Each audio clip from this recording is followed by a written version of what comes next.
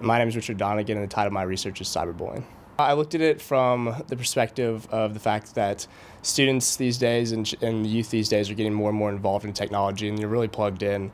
And there's kind of a digital divide between older generations and youth today, and that presents some problems in that they don't know the potential implications that it could have. And also, some students that are jumping in at a young age don't know the potential impact that being involved in technology can have on them. I use all secondary research, so I was looking at different case studies, different articles, and different research done by cyberbullying research centers and so on and so forth. I looked at different case studies, different surveys. My name is Richard Donegan, and the title of my research is cyberbullying.